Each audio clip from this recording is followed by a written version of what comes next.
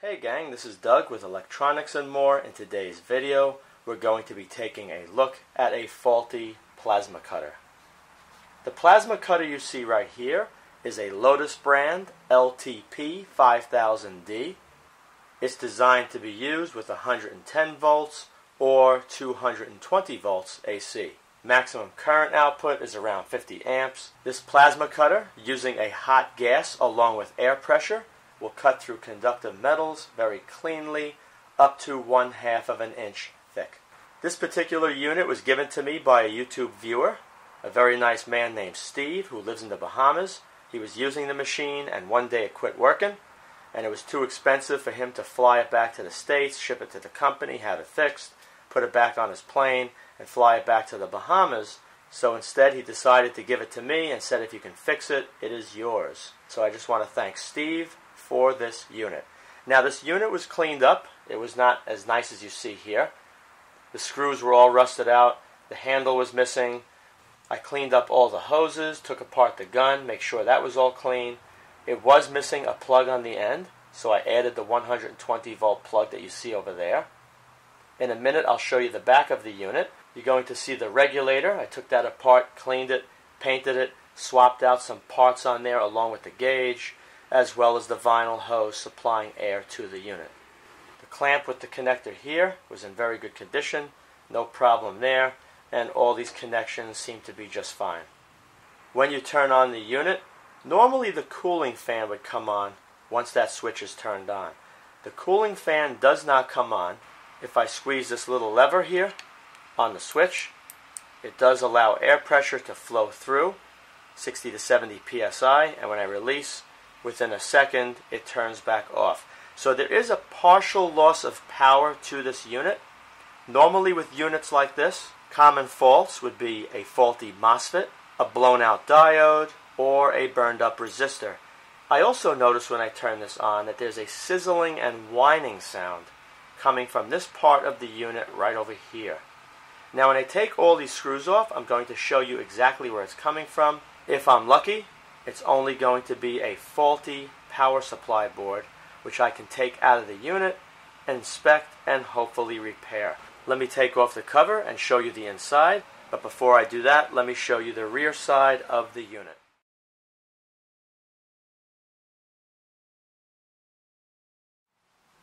Okay, this is what it looks like with the cover off of the plasma cutter. Right over here is where the power comes into the unit. It goes to the on-off switch. From the on-off switch, it loops all the way back and goes to this board right over here, power supply board.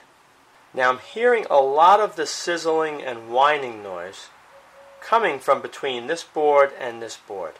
If the power supply board is faulty, that's going to cause the fan right over here with the shroud not to turn on, and also prevent other parts of the board to not receive power to allow the plasma cutter to work. Hopefully that's the problem I'm having here. Over here you can see all these MOSFETs lined up. It's on both sides of the unit, and those MOSFETs handle the 50 amps of current going to the plasma cutter. Sometimes you could have a problem with one of these MOSFETs on either side. You have to test one at a time to find out the problem. You may have a faulty diode or a faulty resistor. Those are the three common issues with plasma cutters.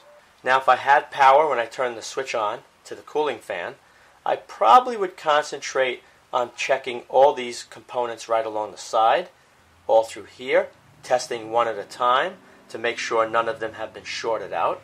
And I also would look for diodes that are not working properly, as well as burned up resistors. But because the fan is not working, I have a very strong suspicion that the power supply board is faulty, or this board down here. Let me turn on the power, place the camera very close, and you're going to hear exactly what I'm talking about coming from this area right here. Let me power on the unit, and hopefully you can hear it. There's some traffic in the background, unfortunately. Here we go.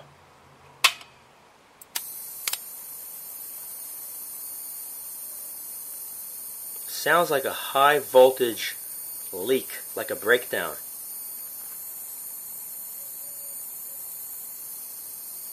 And it's coming from right, I think more on this board.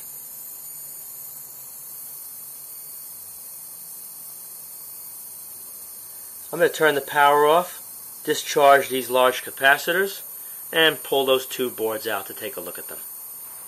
Right here's a better look at the two boards, that one there, this one here, and back there you can see the solenoid that turns on and off the flow of air into the nozzle. You can see on the power supply board, each one of these harnesses, there's one that was there, one that was here. Each one goes to this rectifier, a bridge rectifier. You see the square one there. There's one on the opposite side as well. Each one's probably rated 25-30 amps. This is what the other side of the unit looks like. Let's go closer to here. And that's the board I'm going to be pulling out. Now right over here, this goes to the fan. Winds all the way around. And it goes to the fan with the shroud.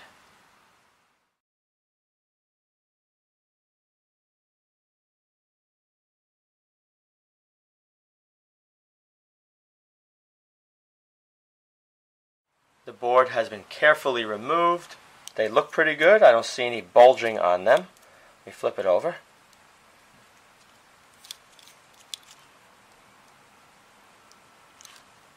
Alright. Now, two of these capacitors are in parallel. The ones on the left towards the edge, and the two in the center are also placed in parallel. Each rating is 2,200 microfarads, and it's a 200 volt capacitor. Let me take a reading between this terminal and this terminal here to see if we get around 4.4 microfarad.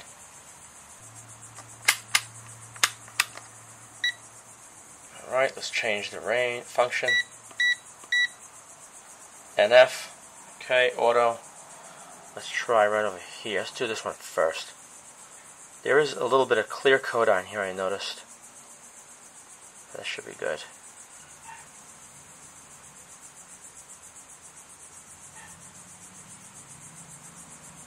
And 4.36 millifarad, which is equivalent to 4,360 microfarad. So that bank is good. Let's check the one on the left. Let's try it there. That looks good. You see it switching through the ranges. There it goes. 4.427 millifarad, which is 4,400 microfarad. So these capacitors here, they're not bulging. I don't think there's any reason to be checking the ESR on them, and the rating is right around where it should be. Now that we know the bank of capacitors is okay, I'm going to look over the entire circuit board to see if there are any components that look like they're burned or damaged.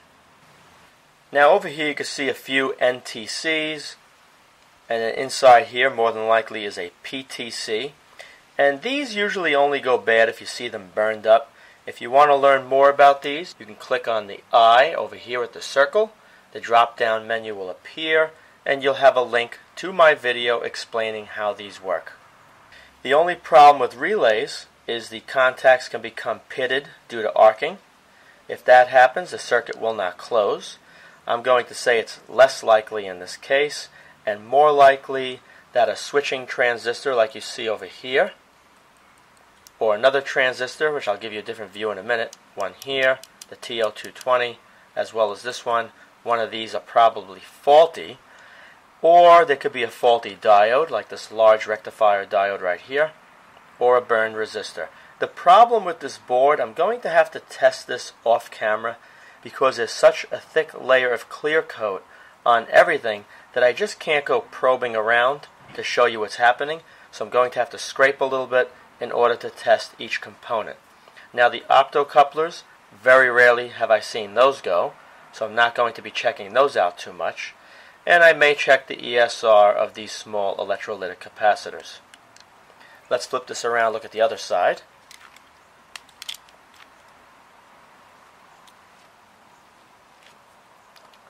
Now if we look right over here, you can see this resistor appears to have a little bit of heat damage to it. And right there looks like a little pit. I'm going to have to look at this under high magnification and also check this to see if the value is within the range it's supposed to be. I'll check the capacitors as well. But this one right here more than likely is the one that's faulty, that drives this little tiny transformer at a very high frequency. Over here we have another component. I cannot make it out unless I look at it under magnification due to the clear coat, but I'll also check these capacitors even though I don't think they're the problem. If I was to make a bet, I would say it's this resistor here along with either this transistor or one of these other ones. Let me test everything out and I'll come back and report my findings. Hopefully I can get this machine up and running. Now let me explain what I did. The resistor here that was discolored was definitely discolored due to heating. So what I did is I desoldered the old resistor. I checked it on my digital meter. The value was supposed to be 100K for a 2-watt resistor, and when I removed it, it was around 120K. I did not have another 2-watt 100K resistor around, so what I did is I took two 1-watt 200K resistors, placed them in parallel, so I have a 100K 2-watt resistor. I tested on the board this MOSFET, as well as this one here. I made sure the drain and the sources were not shorted out.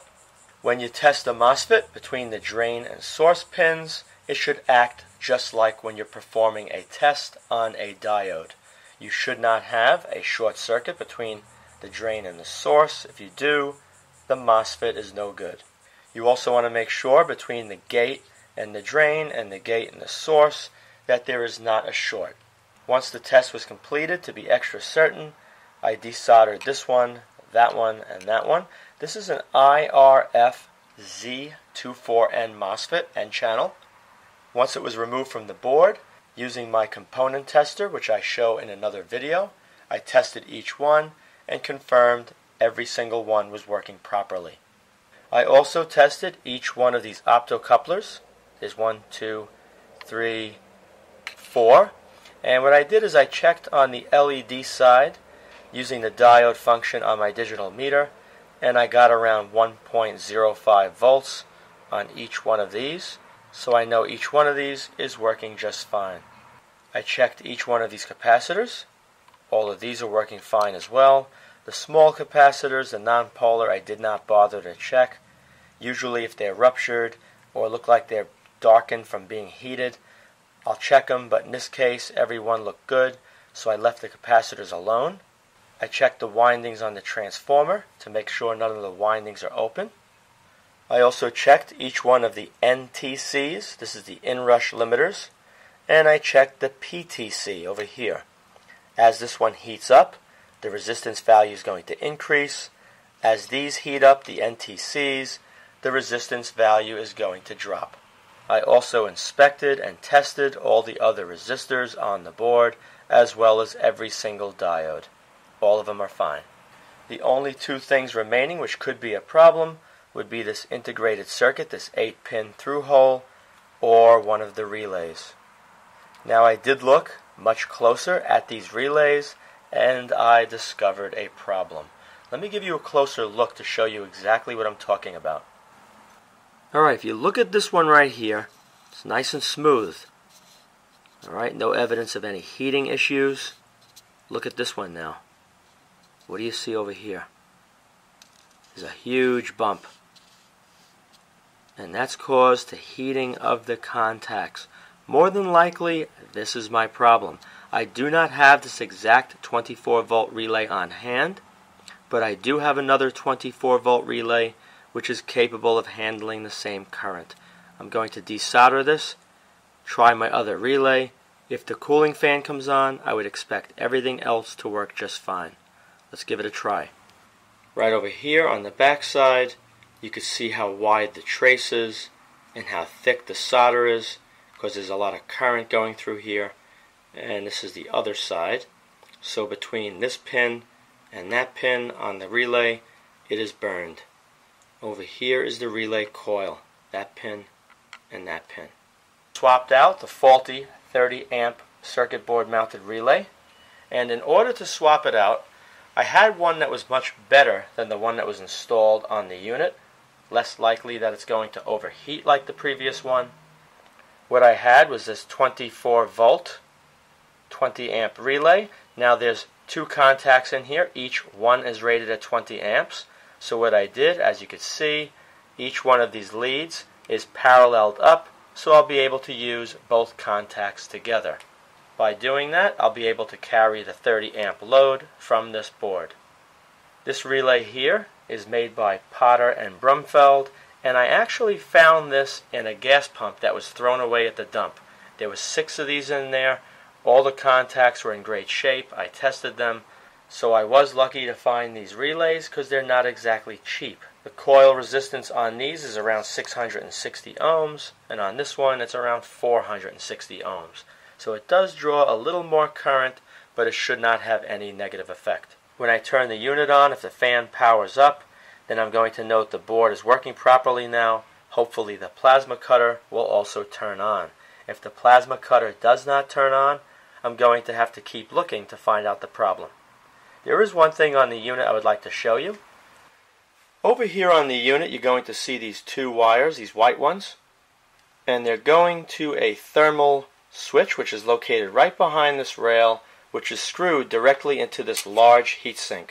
If this becomes too hot, then the sensor here, which is a normally open sensor, will close the circuit around 80 degrees Celsius. To test this, I removed it from the unit using the continuity setting on my digital meter. There was no continuity.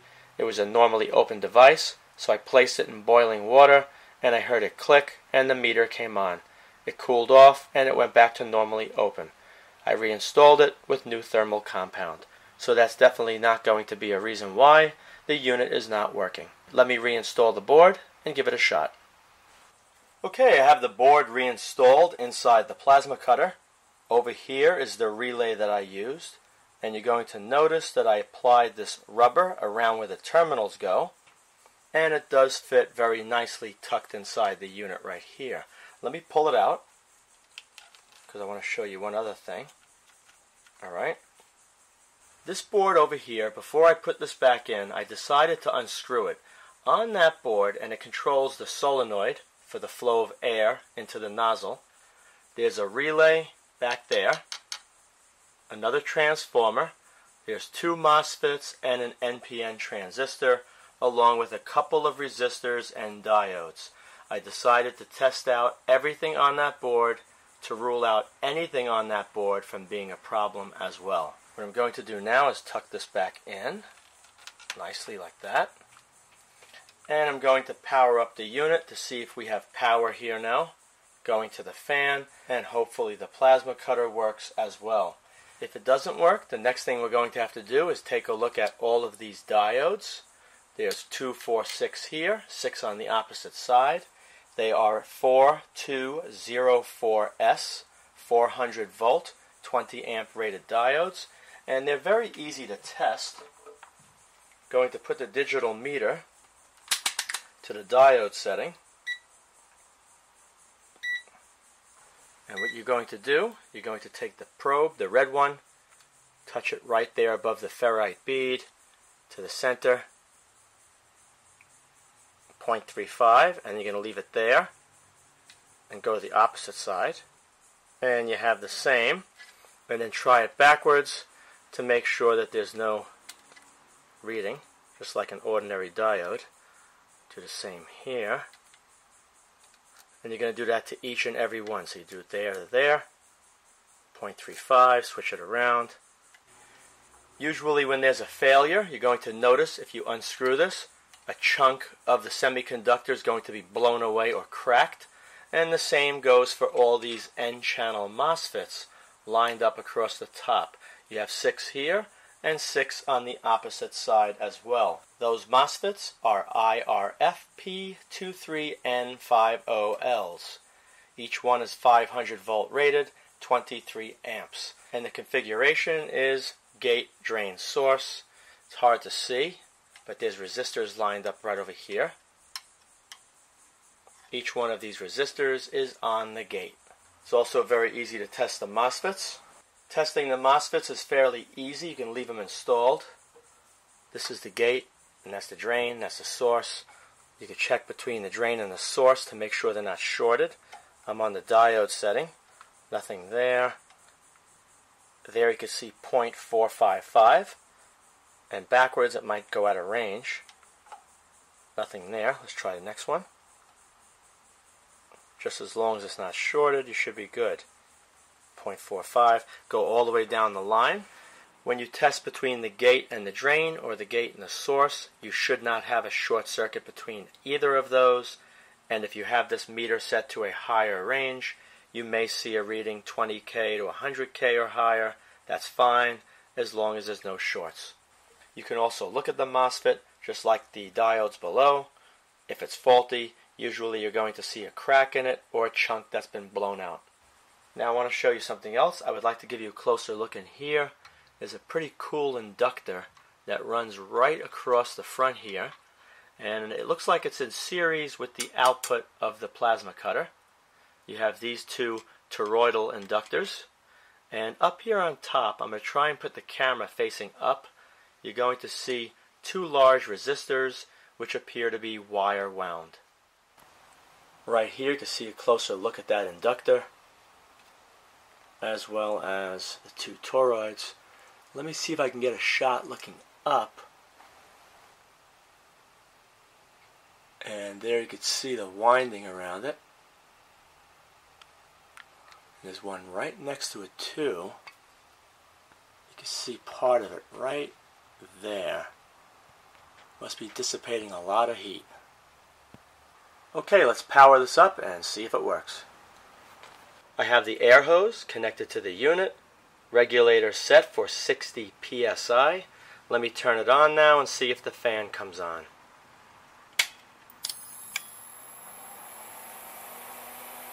Yep. Fan is running. I still have the high frequency noise coming off of that transformer on the power supply board right here. But clearly I guess it's not an issue because the fan is working now, so that's a good sign. The next thing I want to check are the two contacts on this board. Looks like two relay contacts very close together. When I squeeze the trigger right here, which should happen, there should be arcing between those two contacts. If the contacts are too close, this is not going to start up. In that case, you're going to have to spread them apart just a little bit, and then this should work just fine. Let's take a closer look right over here while I'm squeezing the trigger on the plasma cutter. Okay, if you look right behind the resistor, which is on end facing the camera, you're going to see two contacts upright. When I squeeze the trigger on the plasma gun, you should see arcing between the contacts if we are up and running again. Let's give it a try.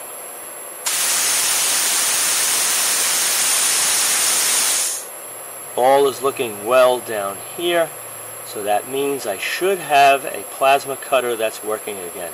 Some of these units, if you go to use them and it does not start up, you have to make sure the contacts are clean. You could take a small piece of very fine sandpaper, fold it in half, like 400 or 600 grit. Just clean those contacts, and you want to leave a space probably of a couple of millimeters between those contacts. If you do that, the plasma cutter should start working again. If the contacts are too close together, the gun will not start up. Let's give it a try and see if it cuts through some metal. Okay, all I have is this piece of heavy gauge steel. I'm going to run the cutter straight down the inside of this edge that's folded up, and we're going to see how well it works.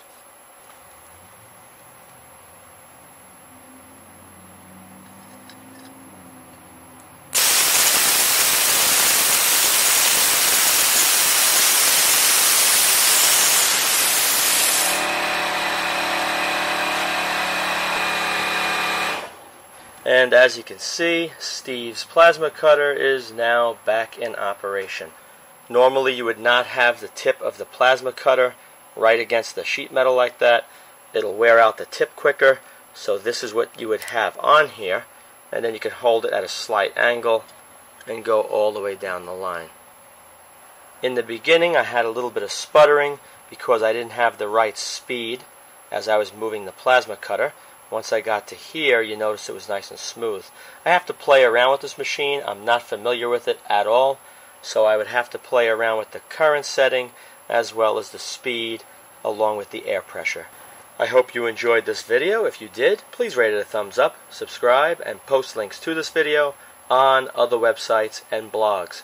Also be sure to check out my video playlist as well. Thank you very much for watching.